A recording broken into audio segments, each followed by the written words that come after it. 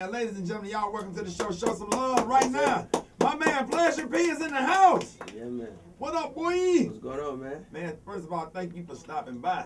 Thanks for having me. Yes, sir, man. Appreciate it. And you know, we've been big supporters, man. Every time you got something coming out, you always come on the show, man, and we always happy to have you on the show. Appreciate that. And stuff, man. And so a lot of stuff been going on. Let's just get down to the nitty gritty, man. People are putting out crazy allegations. Give us a backstory, Evan. All right.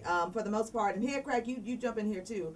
A rumor basically started that you have molestation charges against you. A 4-year-old and a 2-year-old. I guess was it your nephew and your niece supposedly? Well, actually, all of these rumors and stuff like that. That's what they put out there, but it's not true. You know what I mean? It's this person that was on Twitter by the name of A. Goldstein. Well, it's not a person. It's a fake. It's a fake account. Somebody actually set up a fake Twitter account and put out information. Well, it's not information. False information about me. So what happened was my lawyer and I we got together and they contact Twitter immediately to find out who this person is. And I never been represented by no A. Goldstein, don't know no A. Goldstein, never been around no A. Goldstein. All of this is a lie. Because and they've tried to allude to the fact that you were kicked out of the group Pretty Ricky because of these. Which is not true. Did you true. leave the group or were you? I left the group, what I'm saying, clear as day. We went through a whole, I went through litigation for about 18 months. When this record that you're hearing right here was out, right before Boyfriend Number 2. And, it was a settlement and I moved on. I'm doing my thing. They doing their thing. I let bygones be bygones. Never talk bad about them. Never, what I'm saying? I always took the high road. You did. Always took the high road. Honestly, man, I can't say that's what I was just going to ask. I can't say that it's them, and I can't say that it's not them. You know what I mean? Like I did tell you earlier, we getting to the bottom of it. Me and my attorney, and it's stuff called IP addresses and stuff like that, where you can actually find out who the person is that sent out this massive tweet.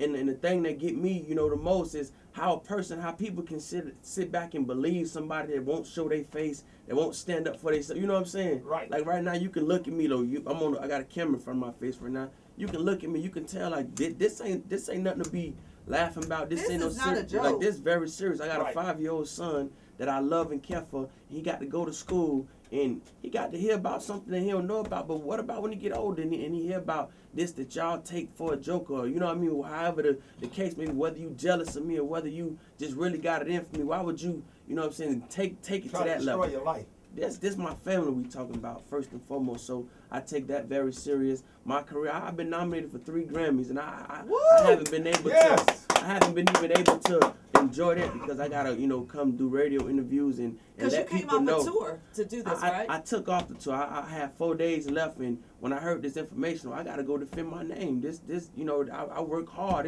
It's not easy being an artist in this business, so not at all. And these are some of the things that come with being an artist.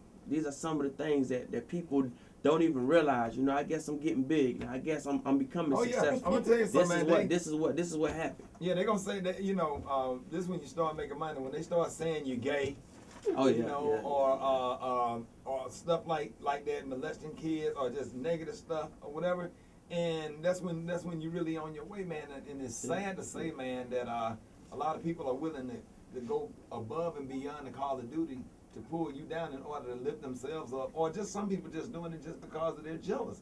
And jealousy is a disease, man, and it's serious. Yeah, definitely.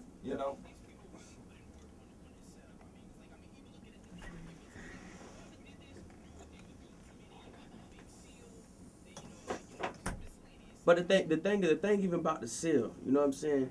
They saying that one of my former group members, they tweeted, I thought that was seal. You know what I'm saying? Like right away, like before I even made a statement, I thought. So one of the groups that were in Pretty Ricky. Yeah. I'm Spectacular. He tweeted, I thought it was seal. But see, the thing is like I stood up for you. You know what I'm saying? I stood up for you when people was down on you. You know what I'm saying? How could you? You know what I'm saying? And then on top of that, it's like every juvenile case is sealed. You know what I mean? Anything pertaining to a juvenile, no matter what you did, is sealed. You can't talk about, you know what I'm saying, stuff like that. You don't, it don't show record of that. So how could you sit here and say that? Hold on, we're gonna go to break. You can call us up 1-866-9 Rico 1-866, and it's really sad, man. Man sitting up here with tears in his eyes because I can see the hurt. Of course. And feel the pain. That is something serious, man. And black folks as a race, stop believing everything you hear. Stop believing. Give people the benefit of the doubt, man. Dude, for real. Yeah. All right, Pleasure P in the studio. Pleasure P. He's going to be talking more about clearing his name. Of course, the Ricky Smiley Morning Show, we make it a platform to be fair, let everybody speak their mind. So we're letting him clear the air about these crazy allegations, this child molestation stuff. We'll be right back.